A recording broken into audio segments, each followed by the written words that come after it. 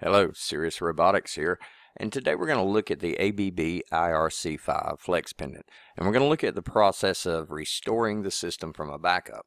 And this is a pretty easy process. The first thing we do is we tap the main menu button up top, and you may see different icons on this top left-hand button depending on your version of software. And I look for an option called Backup and Restore. When we select Backup and Restore, it brings us to this screen here.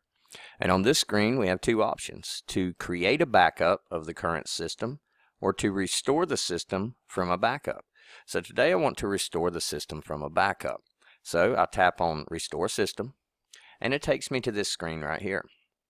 Now the path name that I see right here is the last place that I created a backup, or created a backup folder in. So if that's where I want to be, then I can just go ahead and hit restore. But if you need to check and make sure you're in the right location, and in this case I actually want to change systems, so I'm going to go ahead and hit this button here. Now the button right here will have three dotted lines, or it'll have the letters ABC, or it'll have the letters ABC with three dotted lines. But no matter which variation of this button you have, the result will be the same when you press it. So when we press it, it takes us into our Flex Pendant Explorer. Think of the Flex Pendant Explorer sort of like the Windows Explorer. It gives you a way to navigate the system and view the different files and folders. So I'm going to use these buttons across the bottom here. The New Folder button here on the bottom left. Up one level button takes you to your home screen. OK to accept whatever I had highlighted here, or cancel the process.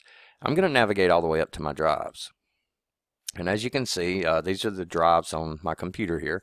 And I'm going to go into my C drive. So here you're going to want to make sure you're in the right drive so that you can restore the proper backup. So I'm going to go into my C drive, and then you look for your backup folder. And here I have a folder called Luke 1. My name is Luke. So inside this folder, I'll find my backups. So I found the backup I want. In this case, it's called Luke 2. So I tap it, and it opens it up. Very important, when you find your backup here, this is the one I wanted, Luke number 2 here. If I hit OK here, I'm going to get an error because you have to open up your backup folder or it will not restore from it. So if I hit OK, I'm going to get an error, but I have to tap inside of it. Now I see the 4 folders that the backup folder consists of: your backup information, your home parameters, your rapid programming language, and your system parameters. Once I see these 4 inside of my folder with the path name here, then I click OK. It brings me back here and I can verify. There we go. That's the correct backup. So now I hit restore. It'll say, are you sure you want to proceed? And I'm going to say yes, but basically this is just telling me if I haven't backed up the data that I have on here now, that it's going to overwrite everything and I'll lose any newly created data that I've created. But I hit yes, and now the system will shut down. On a controller connected to a robot, then it's going to shut down and it's going to reboot. It'll power back up, and as it powers up, it'll do the post.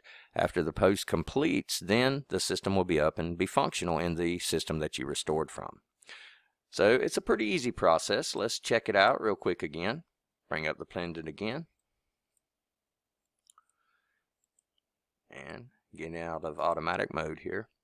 So I'm going to go main menu button, backup and restore, restore system. I'm going to go here, and I'm going to find my folder. I know it was in my C drive. It's in my folder, and there's my backup folder. I see the 4 folders that comprise it. Hit OK. Restore. Yes, I want to proceed. Process complete. Well, thanks a lot for watching. We got a lot more coming up. We're going to cover this entire flex pendant from one end to the other, including how to repair it. We're also going to look at the different packages we can install onto the ABB software here, and we're going to work with conveyors. We're going to work with weld guns. We're going to work with grippers, screw guns, all types of different devices. So keep an eye on the channel, subscribe, like, and share the videos, and the more we grow, the more we'll be able to do here. So thanks a lot for watching. And for now, Serious Robotics, out.